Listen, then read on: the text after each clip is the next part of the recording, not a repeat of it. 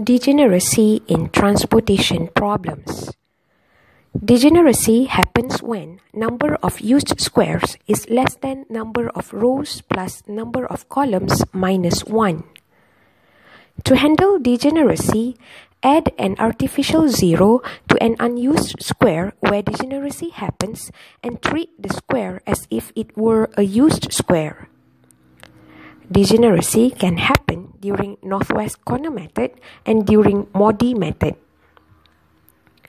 Let's look at the occurrence of degeneracy during northwest corner method. Suppose that this table is the first transportation table. To find the initial solution by using northwest corner method, begin at the first square. Look at the supply value in the corresponding row and the demand value in the corresponding column and choose the lowest value. Here, the supply value is 100 and the demand value is 100, so write 100 here. Thus, both supply and demand are satisfied. Now move to the next square. We cannot move to the right because the supply is finished, and we cannot move down because the demand is satisfied. So move diagonally to this square. Look at the supply value in the corresponding row and the demand value in the corresponding column and choose the lowest value. Here, the supply value is 120 and the demand value is 100, so write 100 here. Thus, the supply is left with 20 units and the demand is satisfied. Now move to the next square.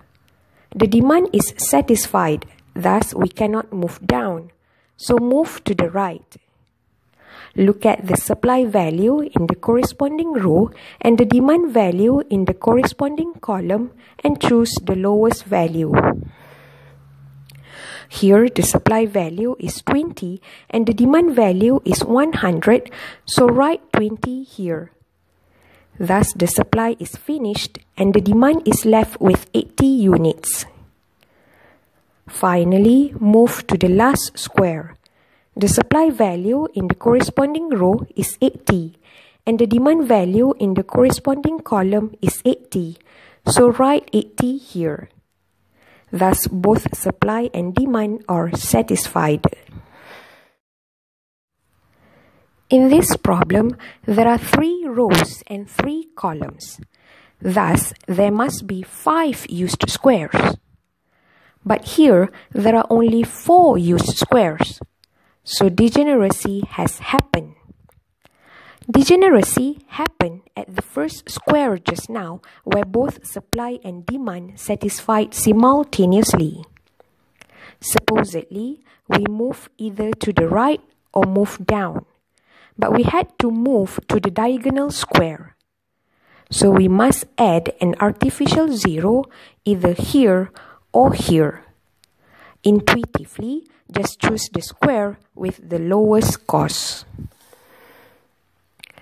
Let's look at the occurrence of degeneracy during Modi method.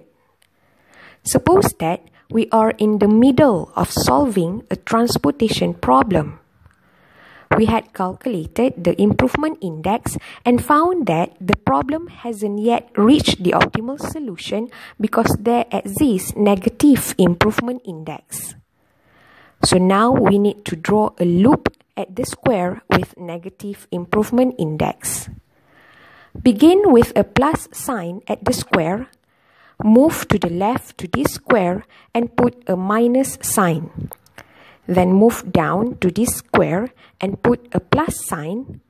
Then move to the right to this square and put a minus sign. And finally, go back to the original square to obtain a loop. Next, we need to look at the loop, look at the squares with minus sign, look at the values assigned, and choose the lowest value. The value assigned to both of the squares with minus sign is 50. So add 50 to the value at the square with plus sign and subtract 50 from the value at the square with minus sign. At the new table, we will have 50 here and 80 here. Copy the values that are outside of the loop into the new table. In this problem, there are 3 rows and 3 columns. Thus, there must be 5 used squares. But here, there are only 4 used squares. So degeneracy has happened. Degeneracy happened at the 2 squares just now where 2 values vanish simultaneously. So we must add an artificial 0 at either one of these 2 squares.